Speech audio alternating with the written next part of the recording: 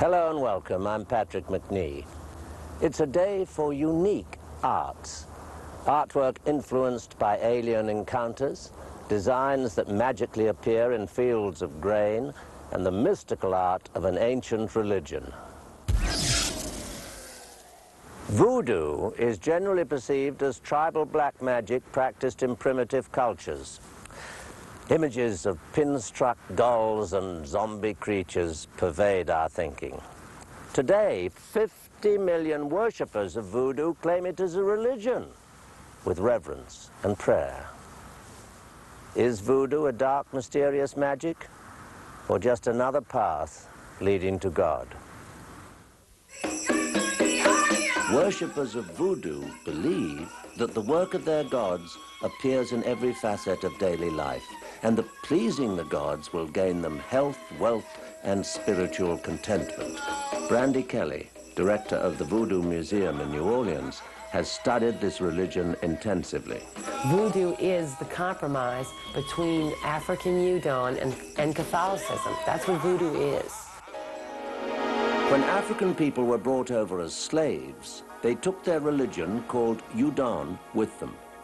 Although the slaves were forced by Catholic missionaries to adopt Catholicism as their new religion, they still prayed to their ancient spirits behind closed doors.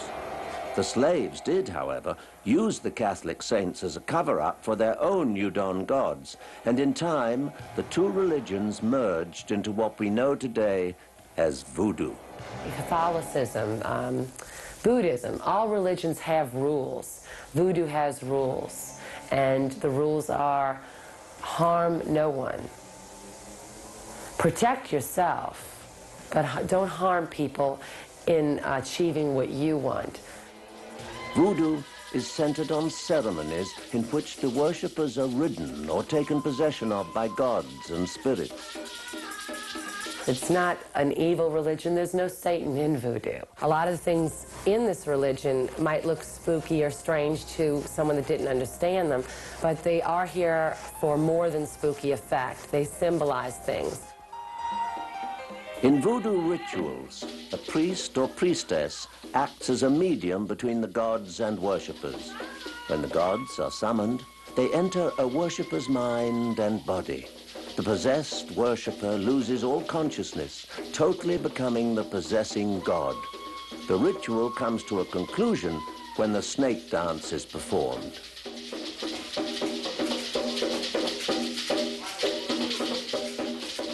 It's a very significant part of the ritual. It's not just done to look scary.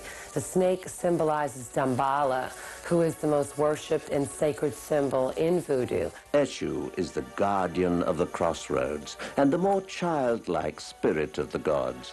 He accepts offers like cigars, candy, pennies, and rum. If you cross Eshu, he can throw stones in your path, so to speak. Things like losing your car keys, people here say that's Eshu. But if you offer him what he likes, then he can clear your path of obstructions and make you have a much better time at what you're trying to achieve. The god of the cemeteries is Baron Samedi, who represents the ancestors. Without your ancestors, you would not be here today. Without their sacrifices, you would not be here today. So you honor them, you teach your children to honor them. A part of the voodoo tradition in New Orleans is gree-gree bags. They are commonly kept for good luck or to ward off evil. They are made with small cloth bags which are filled with herbs and oils and blessed by a voodoo priest. They are used to attract money, protect the home, and even to find you love. Men and women both come in to get gree-gree bags from us. The men wear them on their right side, and the ladies wear them on their left side. Those are the power sides for the two sexes. Gree-gree bags can also be used to cause someone else bad luck, known as putting a gree-gree on a person. Magic, for both good and evil purposes, is an integral part of voodoo. Evil in voodoo is merely the mirror image of good. The magic of the spirits is there to be used. Dolls aren't used for what people think they're used for. From Hollywood, we get the image that people are sticking pins in dolls to inflict harm or cause evil things to happen. There's the belief in karma that the voodooist adheres to. And if they inflict harm on someone else, it will come back on them.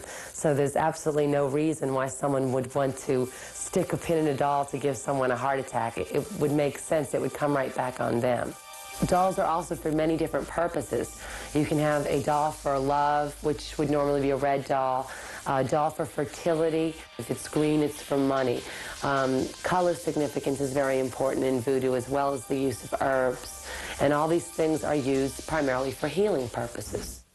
Different colored candles can also be used in conjunction with the dolls and other tools for magical purposes. And they really do help bring things to you that you want in your life. It does work. Certain aspects of voodoo worship appear fairly ordinary. The altar is covered with candles and ritual rattles, charms, and sacred stones. Even the Catholic saints have their place. Voodoo and Catholicism are so intertwined.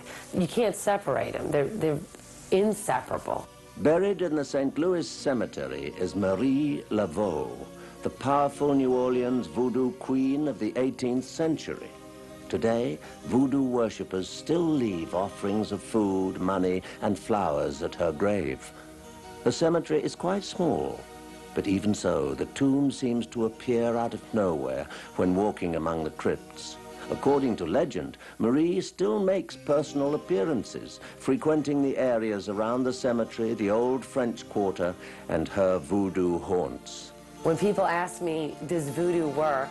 It's like asking me if Catholicism works. It's a religion. It's not just the magical practices associated with the religion. Voodoo is not a gree-gree bag. It's not a voodoo doll. It's a religion, and all those things are just tools, and they're just part of a religion. Instead of trying to insult the people who practice this religion, just try to understand what they're doing and let them go their own way. Because I don't think God is going to say, okay, only Catholics are making it into heaven.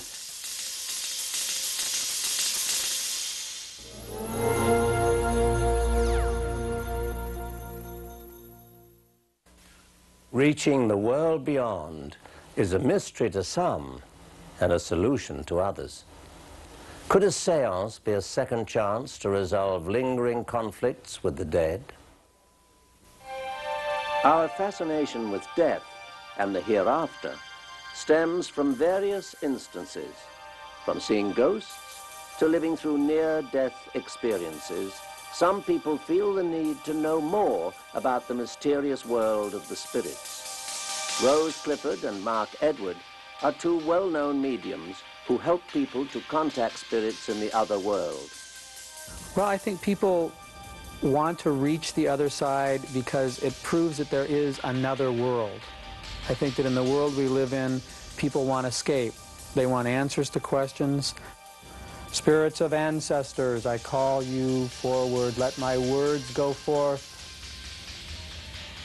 and let us know you are here. So all kinds of things can happen in a séance. You can have physical phenomena with things moving, or spirits appearing, noises, apports, things appearing, materializations. People have various reasons why they consult mediums.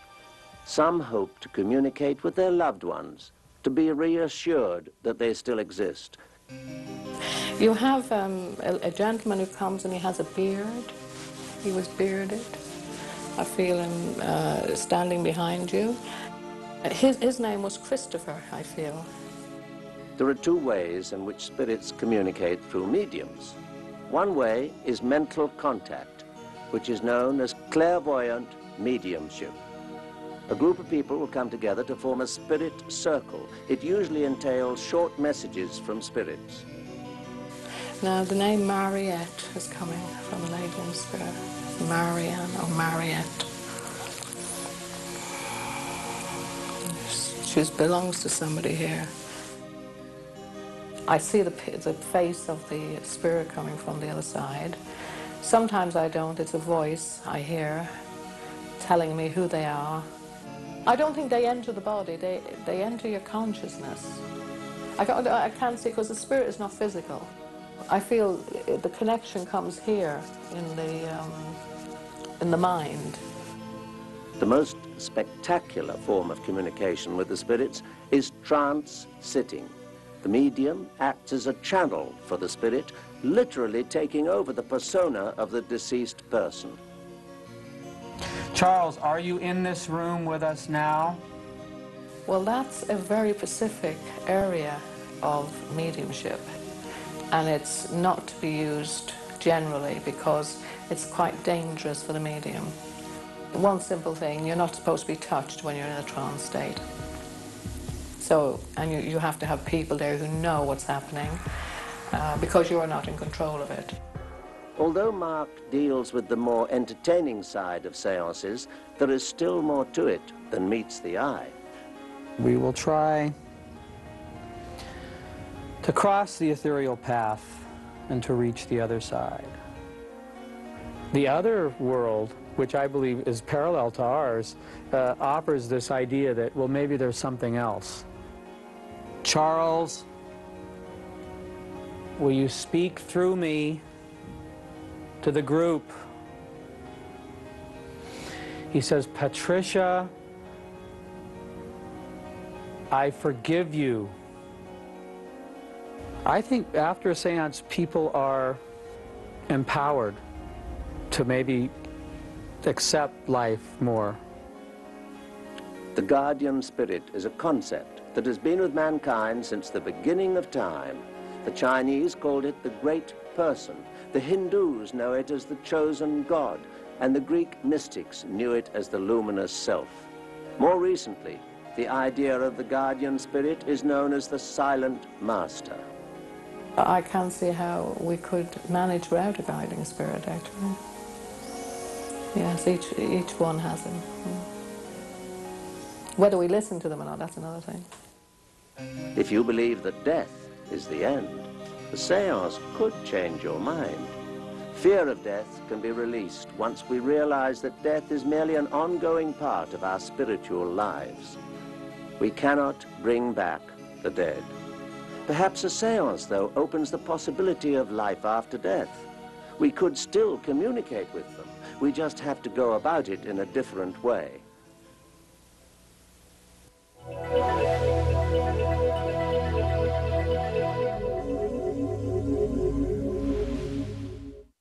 Through the ages, castles have conjured up a mixture of images, from dragons and dungeons to Cinderella and lavish balls.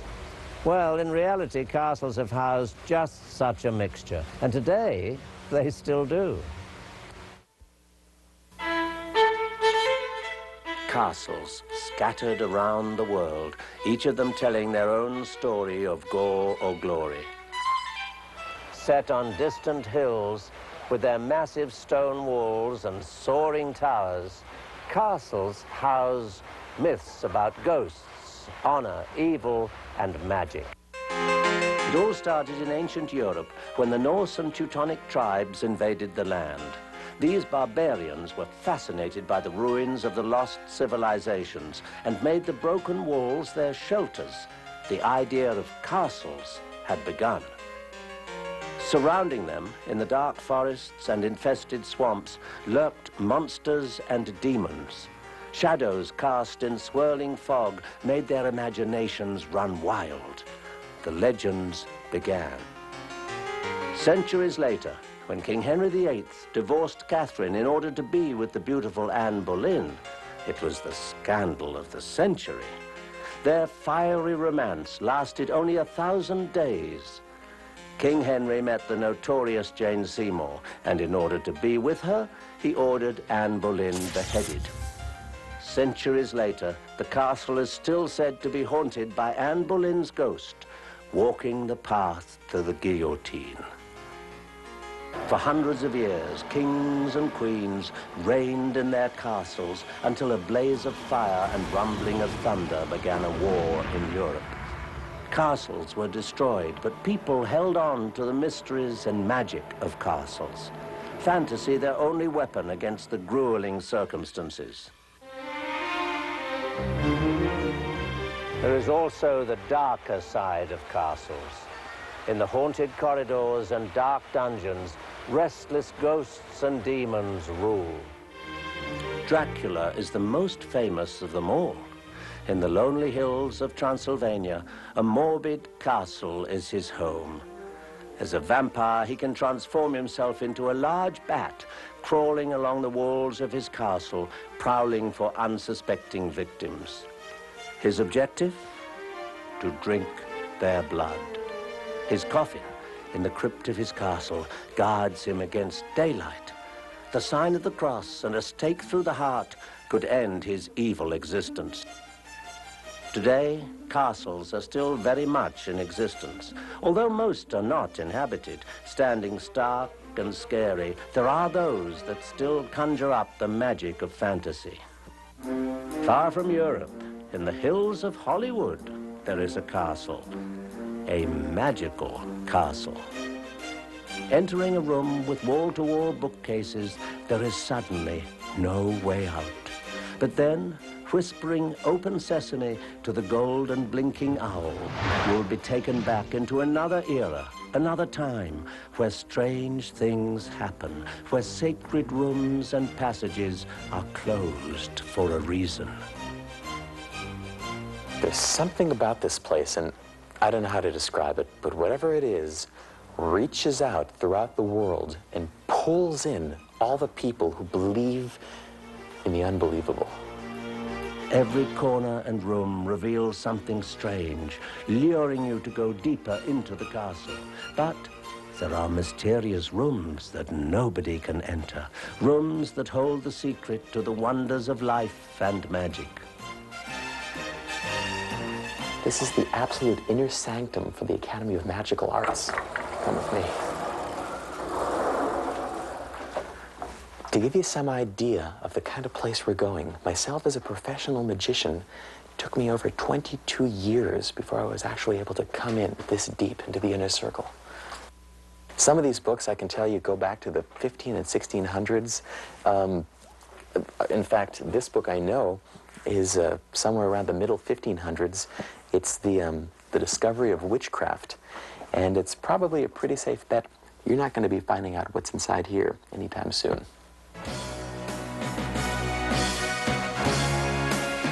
With the element of castles, anything can happen, and everything is possible. We are only limited to our imagination. After all, a man's home is his castle, and every castle has a king.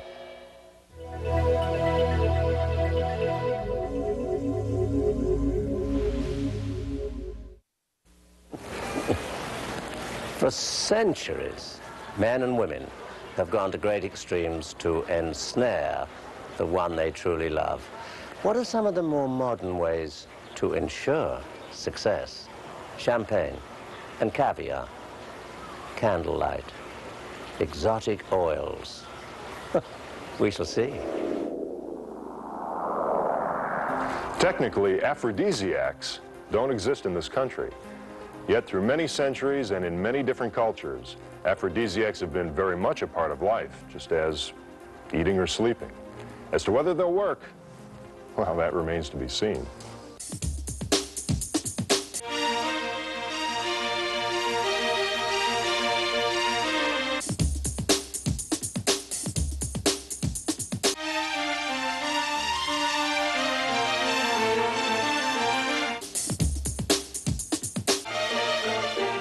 Love is a universal language, and finding true love has kept humans busy through all ages. For each person to find the key and fall in love with another is what life is all about. Sometimes love makes us do strange things. We will try nearly anything to catch our true love. In former eras, magicians cast spells or created love potions. One potion to seduce the object of your desire was a mixture of dove's heart, sparrow's liver, swallow's womb, and hare's kidney mixed with your own blood. In practical magic today, we can cast a magic circle following the age-old tradition. Witches, wise men, and magicians made the circle to keep out the darkness and focus inward on light and truth. Drawing the magic circle of love is done according to ritual with all the correct implements. You draw the circle at night under the glow of the moonlight. At each of the 4 points, north, south, east, and west, place the symbols for the 4 elements of love. The element of fire is south and represented by a scent burner. For north, the element of earth is represented by seasonal fruit. For east, the element of air is represented by a mirror. And for west, the element of water is represented by a chalice of wine. Place the 22 major arcana cards from a tarot deck around the circle. With 4 candles at each of the 4 points, you are ready to begin. Light the candles. When you feel ready, acknowledge the presence of the 4 elements. After you say the ritual words, sit in the center and focus on the question at hand. Let your mind rest while you wait for an answer from one of the 4 elements. You can feel the answer with your heart or see it in your mind's eye. When you feel the element has answered you, let your hand be guided to a tarot card. Your reading will help you make the right magical essence or love potion. The love potions are filled with magic and herbs we still know very little about. There's a love potion for almost every kind of love. To find your true love, to heal old wounds, or to open your heart to passion. Making love potions requires certain tools. It is best to use ones made of silver, since silver is consecrated by the moon. While some of the potions call for unusual herbs, most use common ingredients like cherry blossoms, dried flowers, and wine. During preparation, you always follow your creation with a special incantation. Whether you say these words silently or aloud, they are important for the magic to work. In the quiet of the moon, with the flowers that there bloom, let me say the true words soon. The potion is now ready.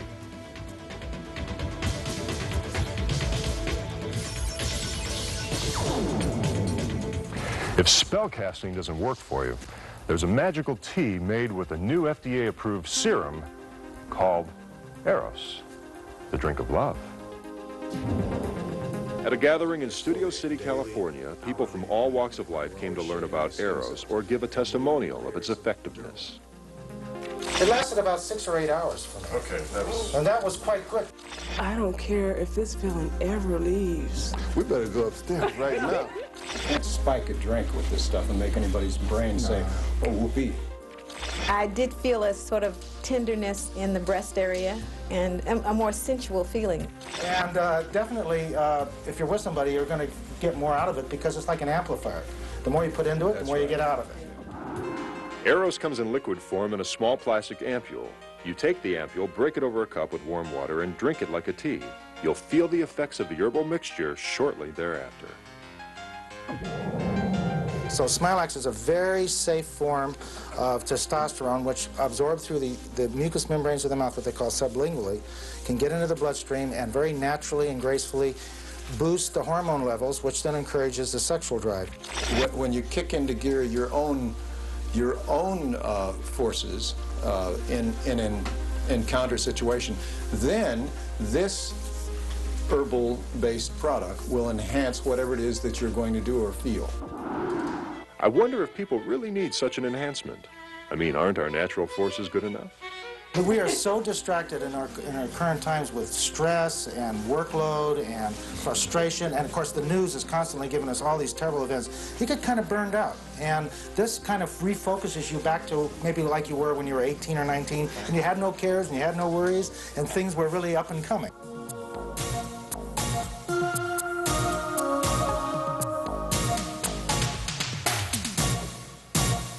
So anyway, I'm going to give one of these a shot and see what happens here. Well, here goes to love.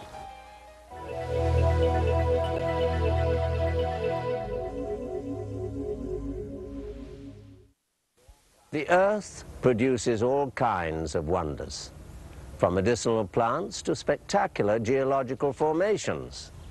One such wonder, found deep in the underground, is the crystal, whose natural properties release vibrational energies that can be a powerful healing tool.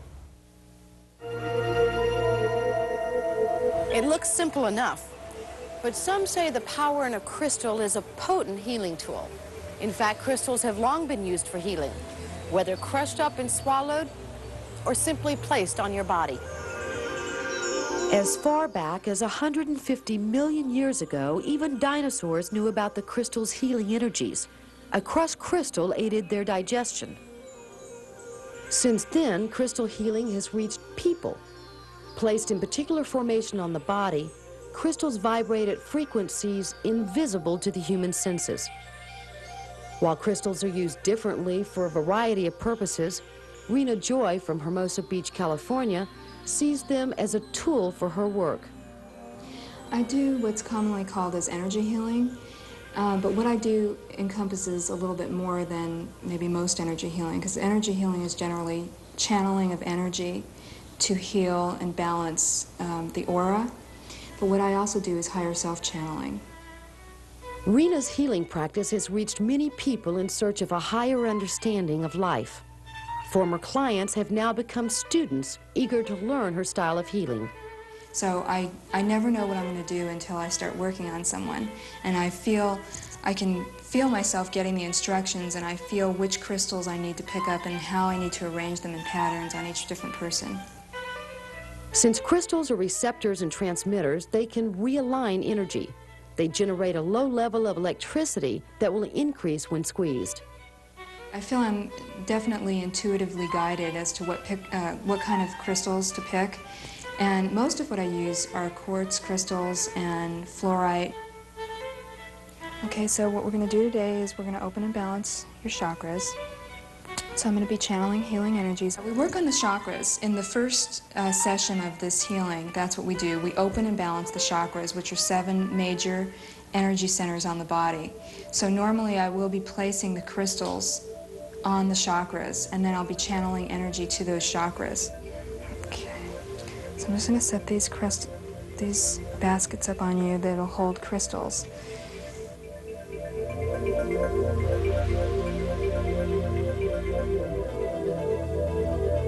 Channeling is basically, it's sort of like being a radio receiver, like because there's energy that's flowing all around us, and what I do is I tune in to healing energies, and I bring those through my body, and they come out of my hands.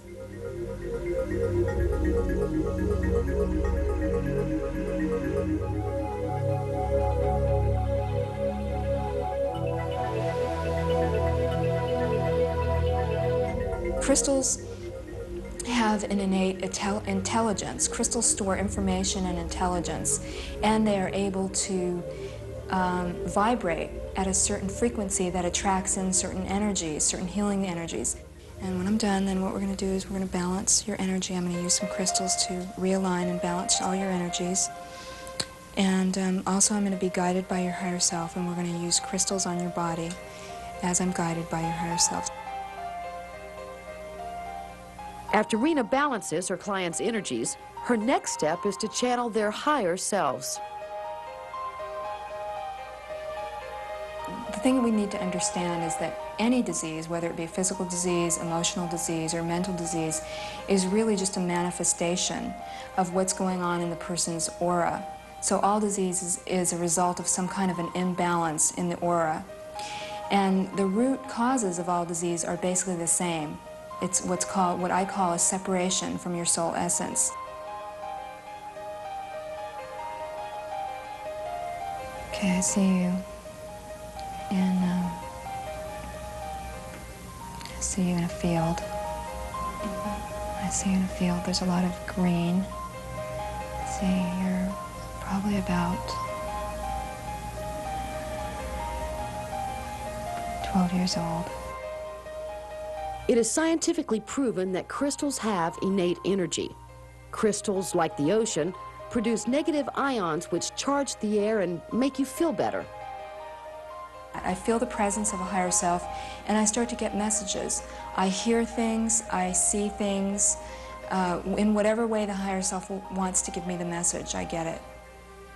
What your higher self is telling me is that something happened. What is soul energy?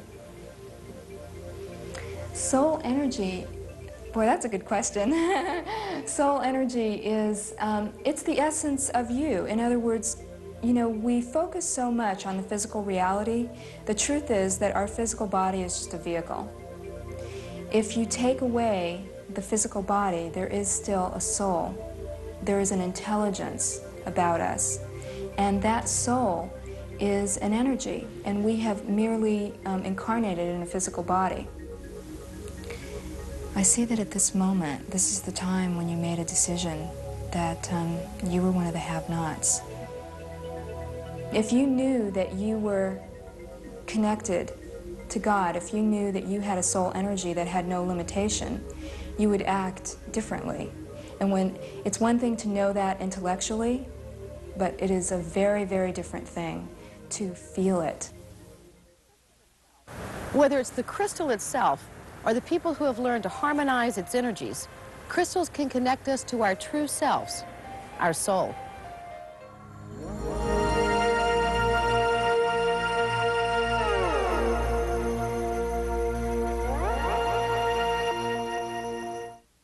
As a simple parlor trick, hypnosis can be fun and entertaining. But take it one step further, and this powerful tool can be used or misused in a number of ways. After all, who is in control?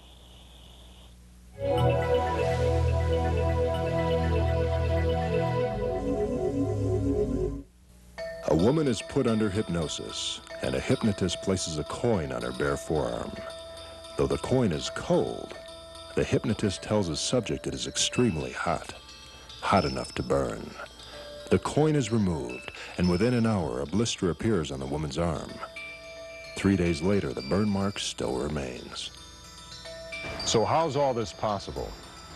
I mean, a cold piece of metal shouldn't be able to burn. So what's the explanation? Here, the power of the subconscious mind.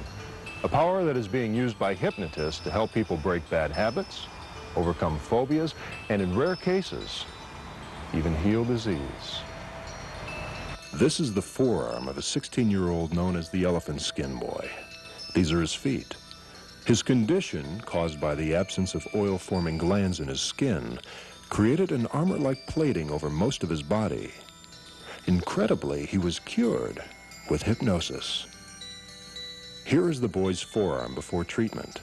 And here is the same arm just 1 week later after being told, while under hypnosis, that his condition would simply disappear. Here are his legs before and again after. Conservatively speaking, the power of hypnotism is awesome. But how does it work? I asked Gil Boyne, director of the Hypnotism Training Institute of Los Angeles. Hypnotism is a natural state of mind. That means it's within the nature of every human being to enter into a state of trance under the right set of conditions. In Oriental hypnosis, the hypnotizer summons up his prana, or life force, and is able to narrowly beam it toward that subject to influence them. The Western belief is that the power is in the subject, and the hypnotist simply guides it. When I tell a person I'm going to hypnotize them, in my mind, it's already done. And so I transmit that energy. They go into a trance. That's all I can do to explain it. Much of hypnosis remains a mystery. One of the biggest mysteries and controversies in the field of hypnotism is who is in control, the hypnotist or his subject. I asked Gil to hypnotize my colleague, Susan O'Leary, in order to get her first-hand opinion on the matter. Initially, Susan did not seem like a good subject. And sleep. That's fine. Turn loose now. Relax. Let your eyelids close down. But I can't. But eventually, she fell into a trance. All right, 3, 2, 1. Right down into the chair. That's good. Now just keep relaxing. It's quite easy. First, Susan is told that her eyelids are locked shut. When she tries to open them, she cannot. Next, she's instructed to stiffen her arm as though it were made of steel. Notice how it shakes as she attempts to bend it. Later, Gil has Susan clasp her hands together tightly. As you can see, the suggestion is so powerful that in carrying it out, Susan actually begins to cut off the blood flow going to her fingers. And it's not until Gil tells her to release them that she is able to pull her hands apart. After Susan came to, we all talked. You convinced you were hypnotized? I don't know. I was convinced I couldn't do certain things. I mean, my hands mainly. I thought maybe they were like entwined funny and I couldn't see because my eyes were closed. I opened my eyes and then I can still see that I can't get them apart. And I remember thinking how stupid that was that I couldn't get them apart, but... You really tried, though. Oh, I really tried, yeah. I really tried. So, In this session, Susan was in the hands of a conscientious hypnotist. But there are others out there who are not as principled as Mr. Boyne. There's a case I'm going to be a witness for the prosecution in which a hypnotist hypnotized a woman and then unbuttoned or loosened certain portions of her clothing and massaged her. When she came up from the trance, she remembered that and went immediately to the police. They agreed to set up a sting. While the police monitored the situation on a hidden camera, the hypnotist attempted a second molestation. This time he was stopped before he could complete the act. They brought the film to me to say, was she truly hypnotized? Yes, she was. Could she have been physically seduced? Could she have been sexually assaulted? I believe she could have. I believe she could have. Cases like this are rare, and fortunately, a subject who is pushed to such an extreme does not forget. In almost every case, they will remember afterward, as this woman did, which means you have to be pretty stupid or pretty obsessive as a hypnotist to risk that.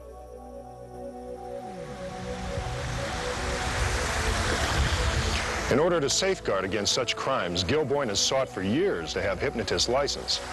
But to date, the field of hypnotism remains an unlicensed profession. This, combined with the fact that the power of the subconscious is still a largely unexplored entity, should give one pause before seeking the help of just any hypnotist. Chances are you'll find someone ethical. But then again,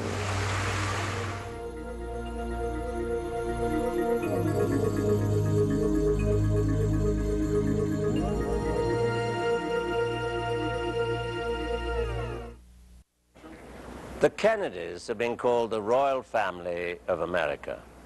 For decades, they have been the centerpiece of scandal and intrigue. They have also suffered more than their share of tragedy.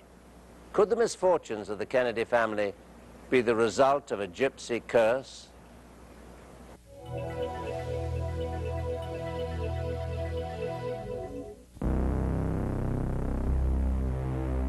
From illicit love affairs to murders to 2 assassinations, the biography of the famous Kennedy family reads like a tragic novel. Before Joseph Patrick Kennedy, patriarch of the family, died in the winter of 1969, he blamed the family's misfortune on the malicious curse of an old gypsy woman. A strange thing to admit for a man who was once America's ambassador to England. The story begins as an American dream. Joseph was a fiercely ambitious man. He made his fortune on the stock exchange in the 1920s. 9 children were born from his marriage to Rose. It was the foundation for one of the most powerful families in America. Nothing stood in the way of their prosperity. Also known as a ruthless businessman, Joseph evicted some squatters from his New York tenant houses at one time. Among them, an old gypsy woman who spat in his face and put a curse on the family. The first disasters to strike was the wartime loss of Joseph's oldest son, Joe Jr., followed by the tragic death of daughter Kathleen. Without his firstborn to follow in his footsteps, Joseph Sr. used his power and influence to mold his 3 remaining sons into the world of politics. Ultimately, one of Joseph Sr.'s sons, John Fitzgerald Kennedy, ascended to the presidency. John F. Kennedy became a legend in American history. Throughout his presidency, he was idolized, and at the same time, he was also isolated in some of his political notions.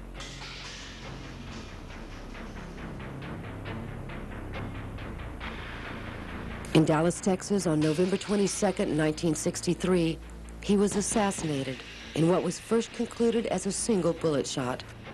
It was alleged that Lee Harvey Oswald acted alone, firing 3 shots. 1 bullet hit JFK in the head. The other 2 were misfired. 2 days later, Oswald was shot and killed in public while under the custody of police. The trail of evidence came to an abrupt halt. Theories and suspicion about JFK's assassination rose with a vengeance, but they were covered up in what was believed to be a governmental conspiracy. Who wanted JFK dead? Between the mob, Fidel Castro's retaliation, and JFK's enemies within his own government, the possibilities were endless. One fact became very clear. JFK's assassination wasn't a mindless raid by a madman, but a very meticulously planned murder. Robert Kennedy, then the Attorney General, pursued the Kennedy battle against crime lords after the death of his brother. He discovered the involvement of the mobsters in the CIA plot to kill Fidel Castro. Senator Kennedy has been shot. On June 5th, 1968, Robert Kennedy was assassinated. Once again, the Kennedys mourned. And possibly shot in the head. The youngest of the Kennedy sons, Edward, now became the only prospect for the Kennedy clan to go to the White House.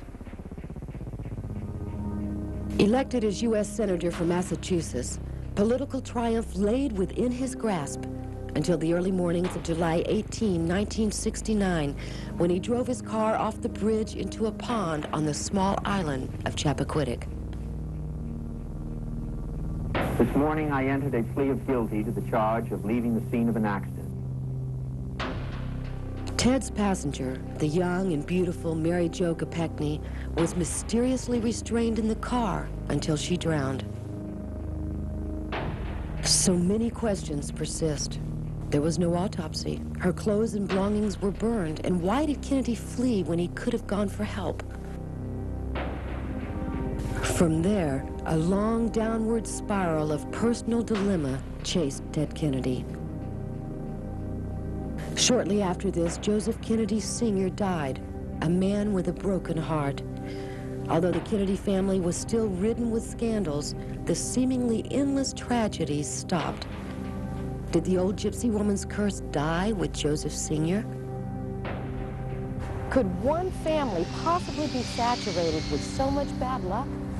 Or is it conceivable that amidst all this turmoil, the curse of the old gypsy woman prevailed? One can't help but wonder.